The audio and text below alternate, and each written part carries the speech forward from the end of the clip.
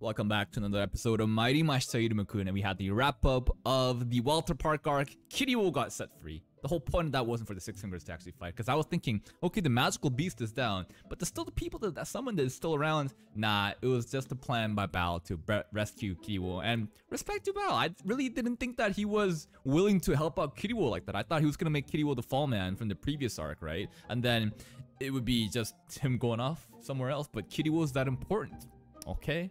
Kiryu did name Iruma as his arch nemesis, so I guess this is gonna be a continuing thing. He is really some kind of like endgame villain at this rate. Alright, it is fate then. And then, what did we do? We had a little bit of a party. Caligo impressions was pretty funny. Amiri and Iruma moment. Oof, oof. Amiri did declare her ambition was pretty much like to fall in love or make Iruma fall in love with herself at the end of the Dainty Amiri arc, right? And she's making her moves. She's fucking going in. Just two of us. Where are they going? They did agree, so I'm assuming it's gonna happen sometime, but probably not anytime soon, because right now we're kind of like escaping the paparazzi and we're going to Clara's place, so I guess that's today's episode. Let's watch. What the fuck is this thing? Clara? Wait. Hubbub Forest. So this is Clara's place. Okay. I don't know. Kind of reminds you of Falfal though. What did it say? Okay. This forest pretty much is exactly what I would imagine Clara to live around. Yeah. It's just a different realm entirely. And Clara's place kind of reminds her of like Patrick's Rock, because it just, it's fucking, that's a dome. Alright, here comes a musical. Yeah, musical time? Wait, this is the end of the musical where they do that dance. Thank you. Thank you for preparing such a lovely dance and musical.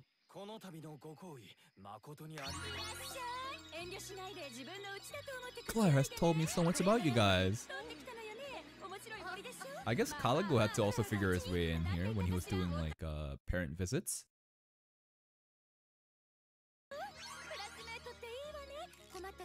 Aww, Clara's mom is so nice though. She is just as hyper as Clara though. Just a little bit toned down, but she's cracked also. All the babies are cracked dude. This entire family other than Urara is just off the wall. It's a chocolate replica? Don't need it so soon. So many gifts for Clara's mom. Relax, relax. Where did they get this outfit? They listen to mom though really quickly. And suddenly they're immediately out of the costume.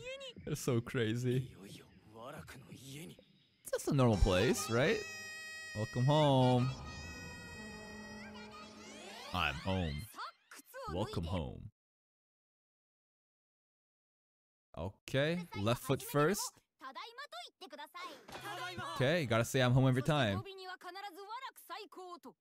That's an extra part. That was never part of it. Okay, he's still doing it though. Boyfriends! Ooh, just after the episode with Amiri. The sparkly one has that? Yeah. Iruma. Oh? Clara looking a little embarrassed about that? I wonder what she's told them about Iruma. Is that just a tree that's been cut down? That's a table? Like a giant tree that they cut down is just like the main table. Yeah, that's pretty much what I'd expect from Clara's family. When is he ever home though? What are you saying, baby? Okay. Album of memories. Oh, is this all Clara? Aww. She looks just the same, to be honest. Yeah, they do have the same face. The Valak gene runs strong. Oh, she's eating a block. Yeah, they like biting as too. Oh, and she's so embarrassed about it. Seeing Clara get embarrassed like this is kind of refreshing too. Yes, she said cute. Oh, cute. Oh, keep looking then. Show me, what is it? What's the other pictures? A strong yes. Oh, Clara does look very cute. But this is immediately giving us a Clara-focused episode at her house after what happened with Ameri and Iruma. Is this author doing this on purpose? And of course the bloodline ability. That power is insane. The fact that you can just pull out anything you want, it's like it's a dimension. Infinite storage in space. It's kind of crazy if you think about it, but again, my previous point. Right after Ameri episode with Iruma, immediately with Clara. It's intentional, right? They're trying to make it seem like the ship is close or something, but I think Ameri's ship has sailed. We're gonna have another Master Chef episode between Azaz and Clara. That one time I was so scared to touch a fish. It's a we this time though. Alright. Try your best. Yeah, I don't know who started that monologue first. There's a little bit of rivalry for Iruma between Azaz and Iruma. I mean, Azaz and Clara. Foul versus the Gorgon Snake. Who would win? Yeah, probably the Gorgon Snake, but Foul's kind of crazy. In the sense that he makes Clara play fetch for him. Just what the fuck? Bye, random creatures of the forest. That's crazy though. We have so many fresh ingredients like that. What is that? What is that? What is this thing? I don't know. What is this ultimate ingredient? There's a poop right in the background. That's a poop. You see this? There's a poop.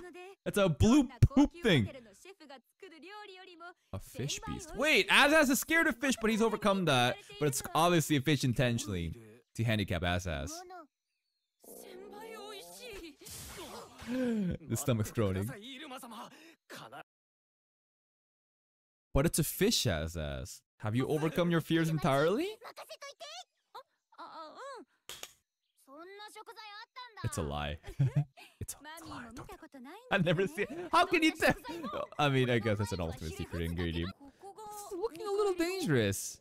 I mean, it's a very chill, wholesome episode. I doubt that things would get actually dangerous. And if it did, then it would be resolved pretty quickly. There's not going to be some serious threats. Unless? Nah, it's just a cave where the fish is going to be in. Hero of Walter Park. And I'm more excited to see everyone's reactions like of the Netherworld when we go back. Like to school. Because our cloud is increasing crazy. Like that moment with Sabro. Your ambitions. No answer.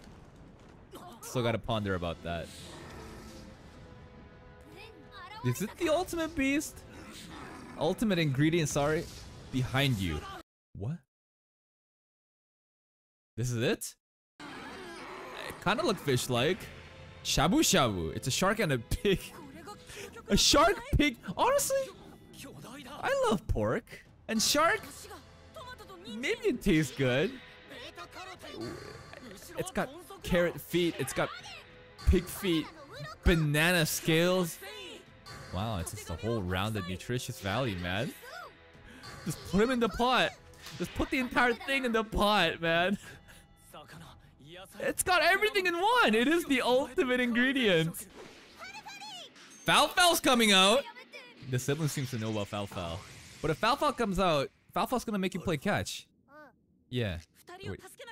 Yeah, he's already out of the equation. What are you doing? Maybe Clara will come in clutch. It's gonna walk. That's Clara. Wait, it's gonna walk.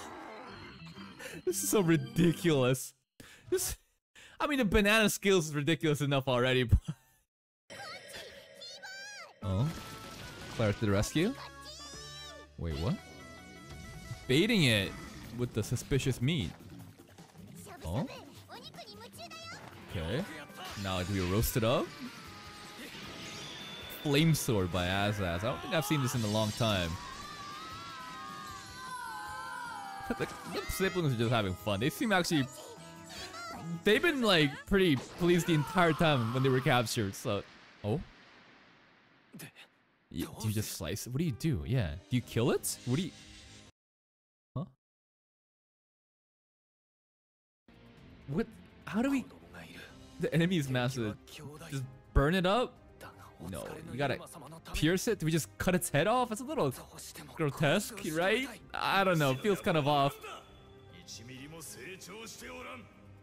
Yeah, he's still thinking about that line from Sabro. It did hit deep though. Gorgon Snake! And? What are you gonna do with it? Wait, we're going home. Oh! He's taking Sabro's advice again and just retreating. Dude. Mom? What is she gonna do? Where's mommy gonna do? Wait, why does it look like... It didn't look like there was a big of an impact on the punch, but she still sent it flying. Okay, I'll take a note. Amazing. As expected of my master's mother. So, does mommy have ridiculous strength? I can only guess that she does. I mean, Az ran away from it, kind of. Not because he was weaker than it, but he still ran away from it and mommy punched it in the nose. Maybe she's ridiculously strong. Who knows?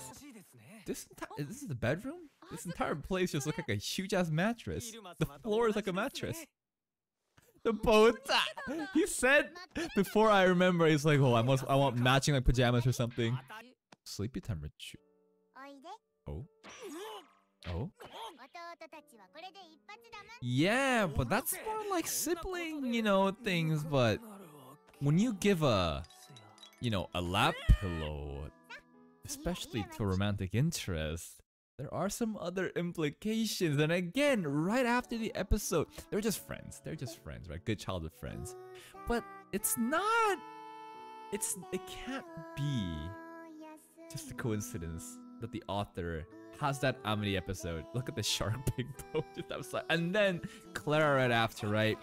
Trying to keep it close, but I think it's pretty one-sided. She does have a beautiful voice. But it's just... Clara's lap pillow?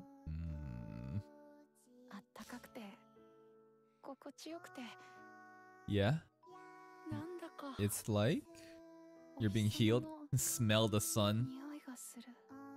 Now, smelling the sun, what does that really mean? I know it's just a phrase, it's like a figure of speech, but like, how could you smell the sun? The fuck are you talking? I know, there's no need to nitpick. Oh, Clara, but you're the childhood friend at the end of the day. Henry? What's Henry doing here? Wait? Huh?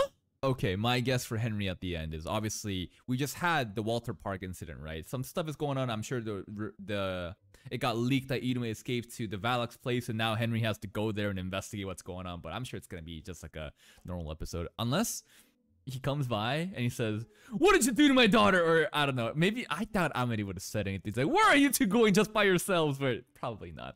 Nice, wholesome Valak family episode. Just pretty chill, just light-hearted, you know, and just wholesome. And lots of musicals. But hey, if you stick around this long and if you enjoyed my reaction, you already know what I'm going to say. Check out the other videos and playlists on my channel if you watch another video immediately after this one. It helps the YouTube algo push out my small channel to recommend so that I have a chance to compete with some of your favorite reactors. Until next time, guys, take care.